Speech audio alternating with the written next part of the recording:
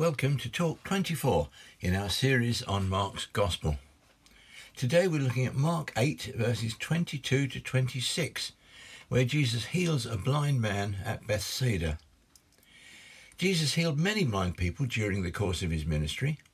Luke 7:21 tells us that he gave sight to many that were blind, and the healings of Bartimaeus in Mark 10 and of the man born blind in John 9 are well-known examples.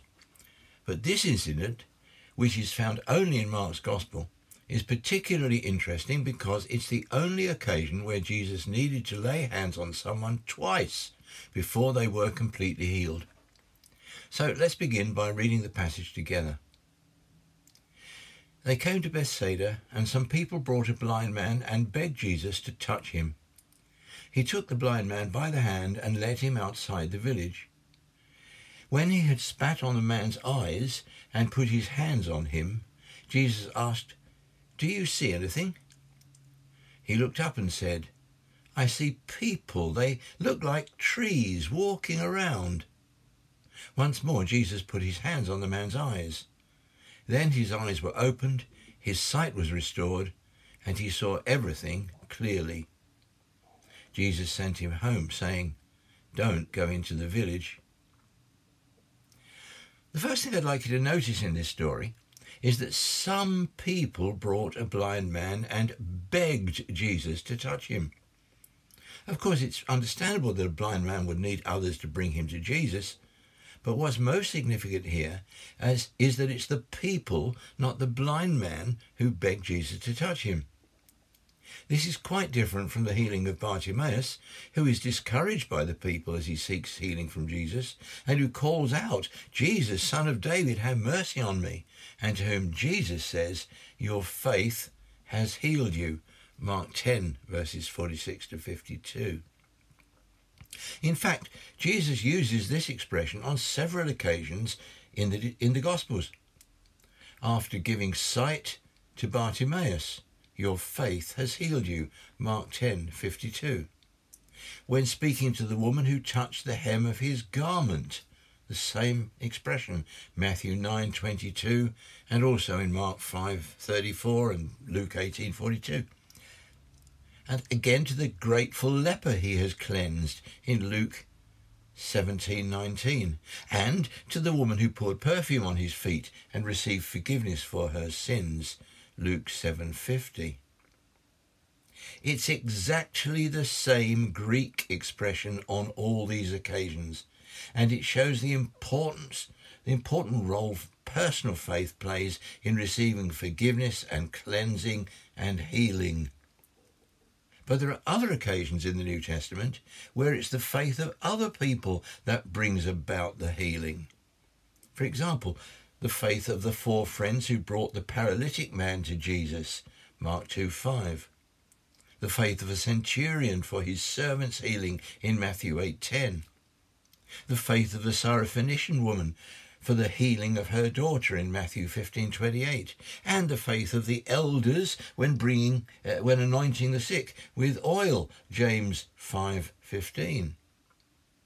And here, in today's passage, it's the people who bring the blind man to Jesus and who are begging him to heal him. It's by no means clear how much faith the blind man had, but it seems safe to assume that he was in full agreement with his friend's request. The second thing we notice in this story is that Jesus took the blind man by the hand and led him outside the village, verse 23. We're not told why Jesus did this, but it reminds us of the deaf and mute man that Jesus healed in the last chapter. Jesus took him aside, away from the crowd, Mark 7:33. We suggested that he may have done so because he wanted to get the man's full attention, to show him that he was not just one of the crowd, but an individual he cared about personally. Or that perhaps Jesus himself felt the need to get away from the crowd, to get a moment of quiet when he could hear what God was saying about how to deal with this man's need.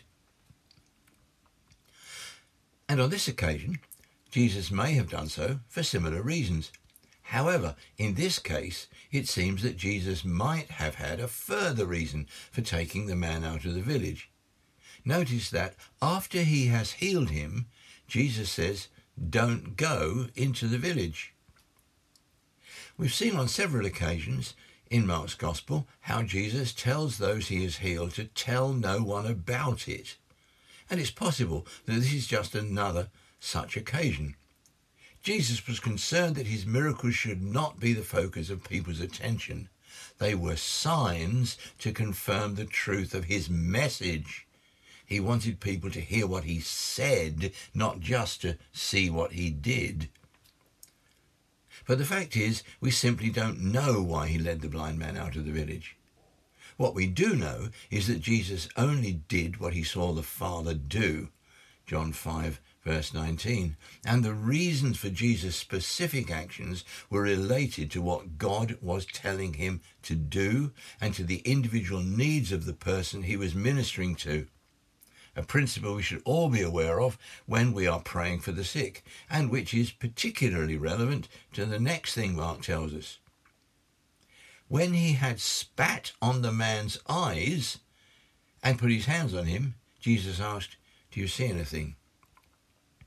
We're not surprised that Jesus put his hands on him, but spitting on the man's eyes is not what we might have expected.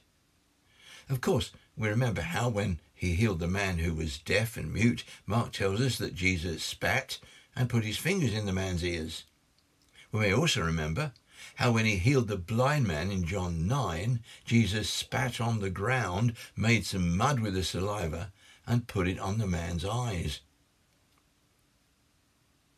There were no doubt specific reasons why Jesus used saliva in each of these three cases. One suggestion, for example, is that the man in John 9 was born without eyes and that Jesus was creating eyes for him from the dust of the ground, as God did when he created Adam. But in the absence of any clear explanation in the scripture, it would be unwise to jump to conclusions.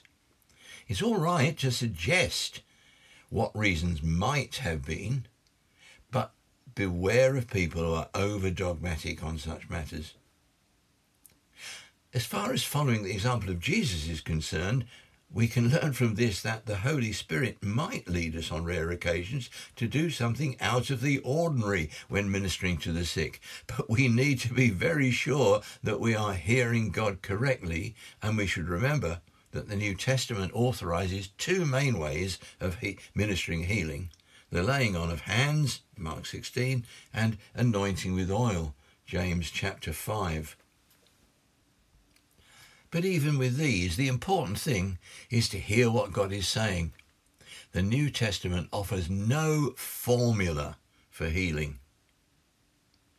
Notice next, still in verse 23, that Jesus asked the man, "Do you see anything?" There is, of course, a simple explanation for this. It's not immediately obvious to anyone except the blind person who has been prayed for, or treated medically for an eye condition for that matter, whether or not they can see. We have to ask them. But surely Jesus would have known. He was God, wasn't he? Yes, but he was also man. This simple question, "Do you see anything?" to a blind man reveals one of the great mysteries of the incarnation.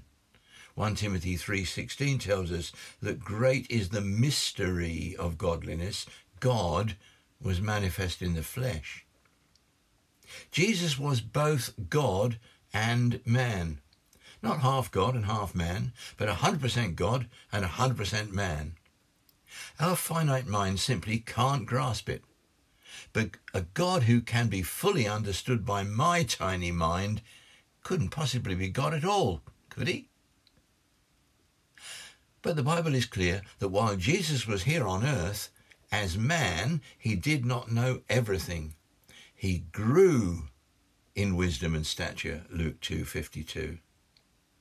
Even though he never ceased to be God, when he was hungry and saw a fig tree, he had to go and find out if it had any fruit. Mark 11:13. So here, to find out if the blind man can see anything, he asks him. There's no need to look any further for an explanation. Neither do we need an explanation for how a blind man knew what people and trees look like. After all, we're not told that he was blind from birth. But what does require an explanation is why the man is not completely healed immediately. Why did Jesus need to lay hands on him twice? Answers to this seem to fall into three categories. Jesus was aware that the man was lacking in faith. Jesus was teaching his disciples that some healings would not be instantaneous. Jesus was illustrating his attempts to get his disciples to see the truth about him. Let's consider each of these in turn. Firstly, then, Jesus was aware that the man was lacking in faith. As we saw earlier, Jesus was constantly looking for faith in those who came to him. Sometimes it was the faith of the person who was in need. At others, it was the faith of the friends or relatives who asked Jesus to help them. Whichever it was, it seems that it was the person who was bringing the request who was expected to have faith that it would be granted. And if this man was lacking in faith, we're certainly not told that he was. What's more, it was the people who brought him to Jesus who made the request. And there's no mention of a sudden increase of faith before Jesus lays his hands on the man the second time, although we can imagine that his faith was encouraged by the improvement he experienced after Jesus laid hands on him the first time. However, we cannot say with any certainty that the reason why the man's healing was not immediate was lack of faith. Next suggestion. Jesus was teaching his disciples that some healings would not be instantaneous. I suspect that this idea comes from the fact that healings today are often either partial or gradual. Of course, we do see immediate answers to prayer for healing, especially in an evangelistic context when a miracle of healing is granted to help people come to faith in Christ. Mark 16:15 and the following verses, and John 20 verses 30 and 31 support that. But there are many cases where people receive a touch of healing but are not completely healed. At other times, even when there is a full recovery, this may take some time before it's complete. And in attempting to explain the reason for these incomplete healings, it's easy to refer to this passage as biblical evidence. However, it's surely clear that in the case that we're looking at, if the blind man's healing was delayed, it was not delayed for very long, maybe only minutes. And it could hardly be described as gradual. Jesus lays hands on him, and there's an immediate improvement. He lays hands on him again, and the healing is complete. If Jesus really wanted to show his disciples that some healings are not instantaneous, this was hardly the best example to give them. Furthermore, there's no evidence of gradual or partial healings in the ministry of his disciples, in the book of Acts, for example. Now, that's not to say that healing does not sometimes happen gradually or in stages today. There's plenty of evidence that it does. But I think it's unlikely that this was the reason that Jesus laid his hands on this man twice. So, third solution. Jesus was illustrating his attempts to get his disciples to see the truth about him. The merit of this suggestion is that it takes into account the context in which the story is set in Mark's Gospel. As we saw in our last talk, Jesus was often disappointed with his disciples for their lack of faith and slowness to understand. And only a few verses before today's passage, we hear him saying, "Why are you talking about having no bread? Do you still not see or understand? Are your hearts hardened? Do you have eyes but fail to see? And ears but fail to hear? And don't you remember?" The disciples had physical eyes to see, but they were spiritually blind. But Jesus didn't give up on them. He persevered with them. And it's possible that Mark included this story at this point in his narrative as an illustration of Jesus' determination to persevere with his disciples until their spiritual eyes were opened to see who he truly was. And this makes all the more sense when we consider what follows. Jesus takes his disciples to Caesarea Philippi and asks his disciples who they think he is. And Peter replies, "You are the Christ." His eyes have been opened, but not to the whole truth. For when Jesus tells them about his coming death and resurrection, Peter refuses to accept it. He rebukes Jesus. His eyes had been opened to part of the truth, but he had yet to see clearly the whole truth.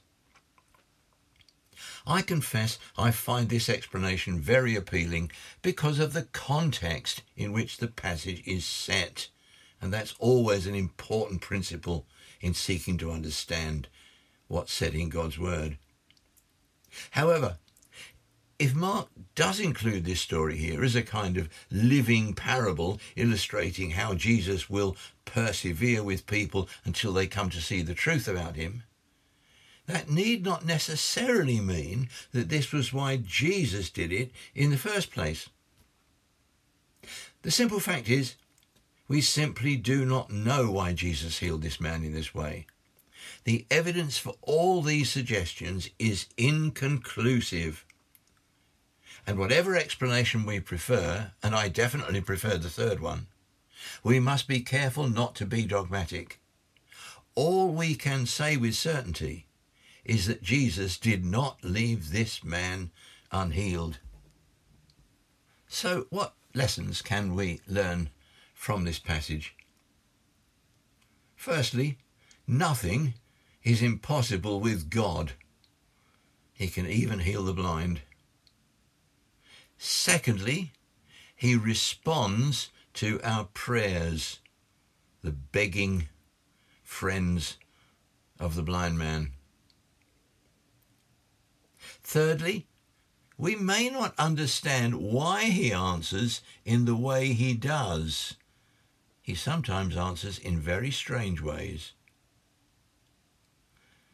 Next, he does what he does perfectly. And finally, he keeps on working in us until we see everything, including Jesus, clearly. The blind man opened his eyes, and the first thing he sees is Jesus. How wonderful. Now we see through a glass darkly, says the Apostle Paul, but then we shall see face to face.